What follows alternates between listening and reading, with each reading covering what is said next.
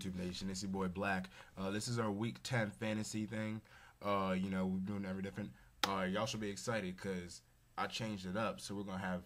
I might put some music in. I don't know right now. You'll see when you watch the video. But I got an intro slide. I got an outro slide. This thing is gonna be nice. This thing is nice. Finally gonna step up our game instead of flat out boring YouTube videos. All right.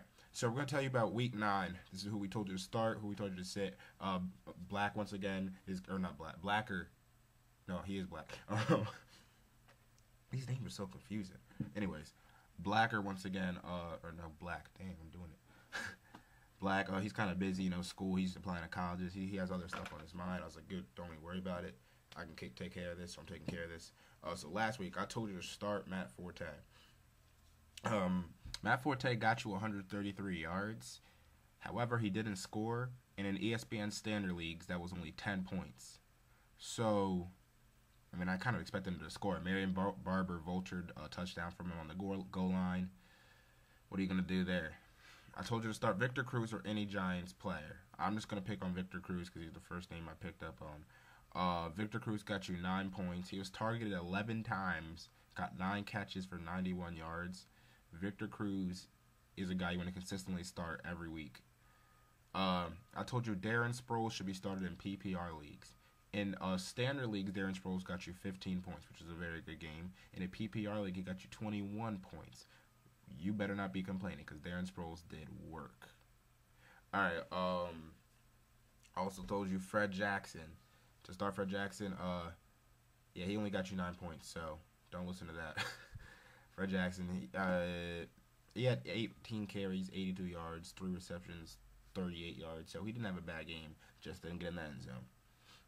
All right, I told you to start or bench Joe Flacco because it was a night game versus Pittsburgh. Joe Flacco got you 14 points, which was what I expected from him, but it was actually a very good game by him. But if you benched Flacco for 14 points and you had a guy who scored 17, which is a decent game for QBs, it's not that bad. Flacco didn't have that great of a fantasy game. And I told you to bench Daniel Thomas because after the injury to himself, he's going to be losing carries to Bush. He had 7 carries for 12 yards. For some reason, I decided I wouldn't listen to myself when they said, oh, Daniel Thomas is active and he'll be getting carries again. I was like, oh, well, let me put Thomas in.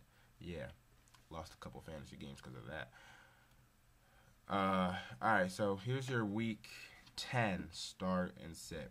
In Week 10, I'm telling you to start Laurent Robinson of the Cowboys versus the Bills. Miles Austin is injured.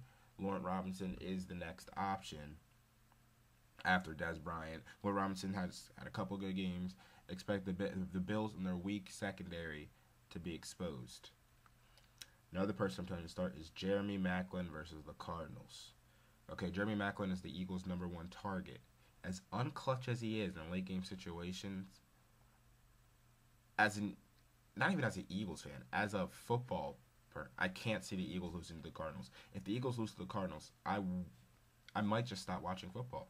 I'll stop making these videos. There's not a reason on earth the Eagles lose to the Cardinals except if they beat themselves. Start Jeremy Maclin. He should get a touchdown, probably 2. This is what I'm thinking should be a romp by the Eagles, who are more talented than the record says. And I say start Ryan Fitzpatrick versus the Cowboys. They're the 9th ranked pass D. So you think, why would I start Ryan Fitzpatrick versus the 9th ranked pass D? Well, the Cowboys have faced the teams of St. Louis, Seattle, why can't I remember? St. Louis, Seattle, and San Francisco. They faced the NFC West, and there was one other, and the Jets with Mark Sanchez before they started passing more with Sanchez. So they haven't faced any real QBs other than Brady and Vic. And the 2 games they faced Brady and Vic, average of 20 points was put up. I'm telling you right now, start Ryan Fitzpatrick versus the Cowboys defense. He should have a very good game, even if they lose. All right, now I'm about to tell you something that you guys might freak out on me. 2 crazy sits.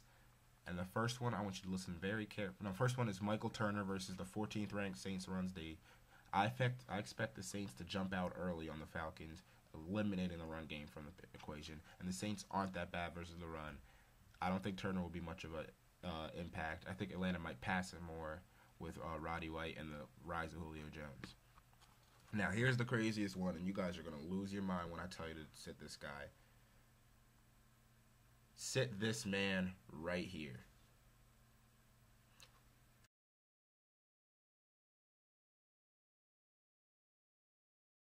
Sit Tom Brady. Why? And listen carefully. He faces the Jets' pass defense, which is ranked number one. And I'm not telling you to sit Tom Brady if your backup QB is Blaine Gabbert. If you're Blaine Gabbert, your backup QB, by all means, start Tom Brady. But I'm saying if you have a better backup QB or one with a better matchup, then start him. Or then start the backup. I, in one of my leagues, have Tom Brady, and on the bench I have Cam Newton versus Tennessee. I was like, yeah, I'm starting Cam. It's that simple. I've benched Brady for Newton 3 times throughout this season, and every time it has not come to bite me in my butt. If you have a better option behind Brady, bench him this week. Alright, that's all I got. This is, Black and Blacker. I made a video about the Penn State thing. It was about a good 7-minute long video. And then I realized that the sound thing on here wasn't set right, so it was just me moving my mouth. You couldn't hear what I was saying. So I deleted that. I might come back and make another one. I don't know.